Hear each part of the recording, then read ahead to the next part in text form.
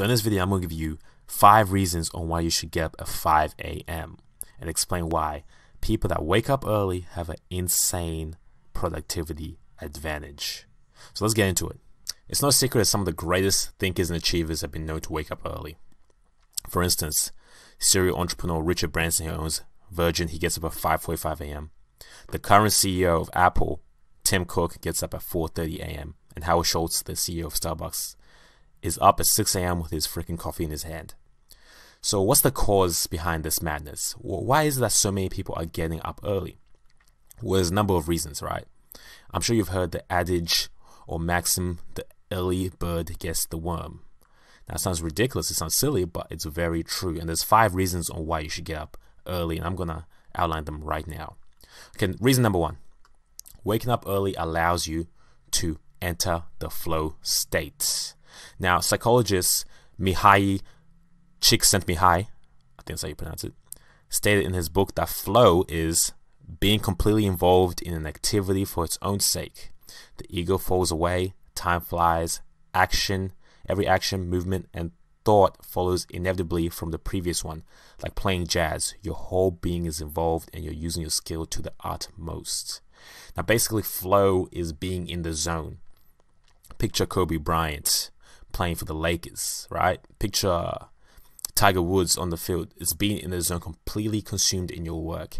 And waking up early, because of the nature of the environment, usually people aren't up at that time, you are able to really go deep into your work. You're able to do that deep work that Cal Newport talks about, to do that concentrated effort where you can really make some progress.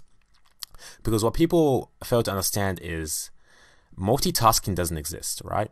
Multitasking is not a real thing. When your brain tries to multitask, you're switching between 2 things. So you need dedicated time where you can focus on one thing and just kill that thing. Alright, so the second reason on why you should get up early in the morning is because it removes ego depletion. Now, ego depletion is a term coined by some scientists. It refers to the tendency for our willpower to be in finite amounts, right? So think of your willpower kind of like a battery. And as you go out throughout your day, exerting your willpower, the battery goes down, of course. Now, things that exert your willpower are filtering distractions, resisting temptations, suppressing emotions, restraining aggression, trying to impress others, implementing new behaviors, and doing things we don't like. All these things decrease our willpower. Think of it. Have you ever had a day where you're irritated at work? Everything was going wrong. And then you get home and you find out that it's a lot easier for you to be triggered, or a lot easier for you to let out on someone. It's because your willpower is low. It's harder for you to resist the urge just to get angry. Or if you've had a day where you did a lot of labor-intensive work for a couple of hours and you get home, the only thing you want to do is kick back and watch TV. You don't really necessarily want to do anything that involves willpower exertion. It's not because of the physical tiredness that you have. It's also the mental fatigue that you've suffered throughout the day. So if you can do your most intensive or your most important task in the morning while your willpower reserves are high, you are on the way to insane productivity. You have to eat the frog, as Brian Tracy likes to say. The third reason I would like to advise that you get your ass up in the morning is because it allows you time to have a morning ritual. Now, morning ritual is your own personal ritual. A set of activities that you're going to do every single day. For example, it could be meditating for 20 minutes, exercising, eating a healthy breakfast, and then beginning work on your most important task. That's a pretty solid morning ritual right there. The thing is, morning rituals, the activities we do in them become habits, right? And our habits shape us. Once our habits become factors of our subconscious mind, once we no longer have to think about them, they're on autopilot and they shape us. It might seem small at the time, but small incremental changes in our lives, small incremental gains create a huge difference in the long term. I had a tap that was leaking, right? And I didn't think it was anything, but at the end of the month when the water bill came down, I was like, what the fuck?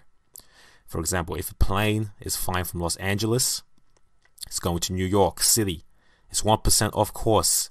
That plane ain't going to land in New York City. It's going somewhere else, okay? So small changes make big differences.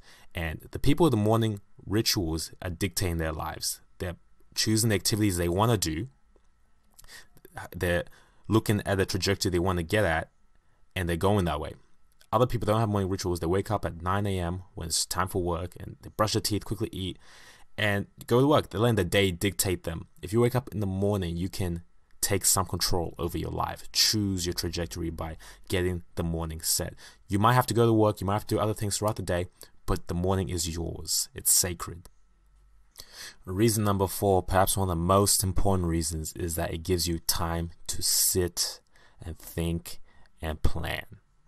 To sit down with your thoughts, to see if you are on the right trajectory to hit your goals, to reflect on your past, to reflect on your values, your ethics, your personal metrics, to be honest with yourself.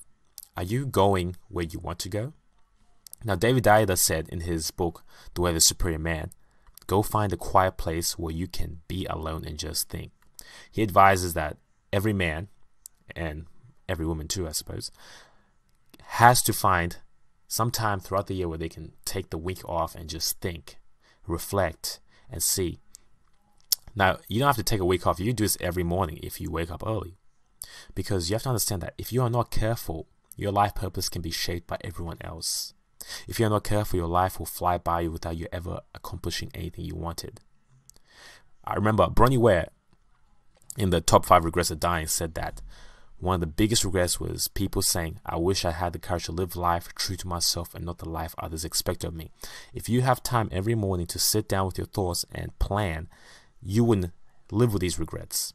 You'd be more calculating, more conscious, more aware of where your life is headed. You know when you're making mistakes. It's only when we don't have time to sit down and think and plan, when we are letting the day drag us left, right, and center, that we end up being somewhere where we never intended to be a couple years from now. So that's probably the most important reason to wake up in the morning, so that you can have that alone time when it's quiet, to be there with your thoughts. Okay, the last reason on why you should wake up at 5 a.m. is a bit of a selfish one. It's because of the intrinsic motivation you get from it. There's something about getting up early in the morning before the sun's out that gives you that psychological advantage. I remember watching a video of Mike Tyson running in the morning when it's really dark. And he said that, I know my opponent is not doing this, and that's why I'm going to beat them. I know for a fact there's no way my opponent is working as hard as me right now. I'm up here running in the morning. It's the same thing as a Navy SEAL. A Navy SEAL knows he's a badass because of what he's endured, because of what he's experienced. Hell Week, running 40 Ks and doing all kinds of crazy shit. Same thing with you. When you wake up at 5 a.m. every morning, it gives you a crazy psychological advantage. You know you're a badass when you do it. You know that you're a badass when you accomplish more in your first 3 hours than what people do in their whole days. So to conclude, I only have one question for you. What time are you going to get up tomorrow morning?